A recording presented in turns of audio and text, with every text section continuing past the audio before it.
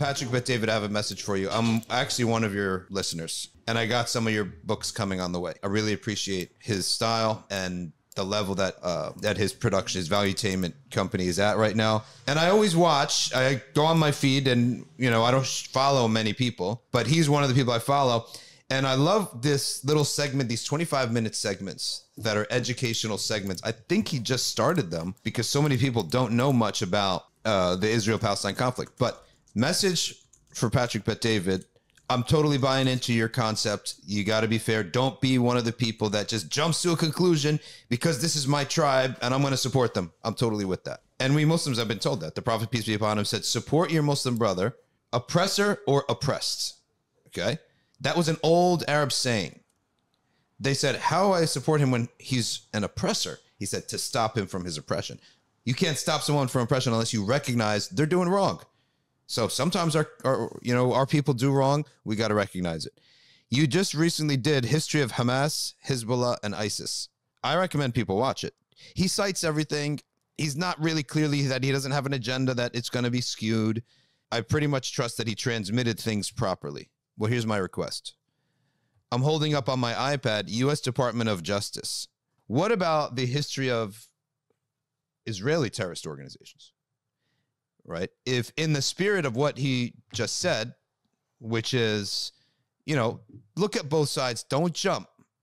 So PBD, can you please do a similar 25-minute video clip with the citations and everything? This is U.S. Department of Justice. It's the government website. Outlining terror out of Zion. All of this is started because of terrorism performed by Zionists. The Irgun, we know the name Hamas.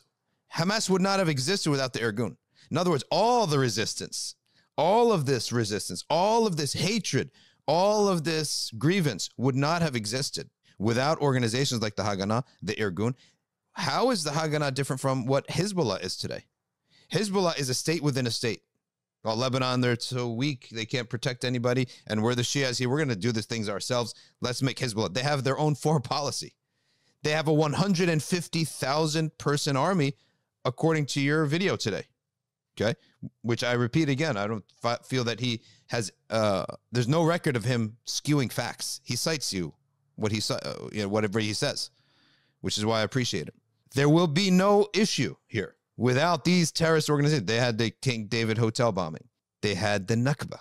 This was all illegal. Hamza, who's on the other screen, is nodding because he's a historian himself. All this was illegal. Your audience, just as they know who Hamas is, they have to know what the Nakba is. Okay? They have to know. I myself am not a historian, but it takes 2 seconds to learn. PBD is not a historian either. He's smart enough to figure stuff out, within 2 weeks. He's knowledgeable, right? It's not hard. This is all public fact. You're listening. So this is my message, PBD. I like this video. It was not one-sided. He brought counter arguments. And then at the end of the day said, like, guys, let's just put the facts out and let's not be from this people who just jump to support their tribe. It's not even logical or practical that my people are going to be right 100% of the time. They're going to be wrong sometimes, right? I'm totally with that. Now, let's shift it now to the origins of the whole thing, okay? The origins, the Haganah, the Irgun, Zvailiyumi, Lehi, okay? Palestinian Underground, 1929, 1949. I'm looking at the author, J.B. Bell. This was done in 1977. Book, 385 pages.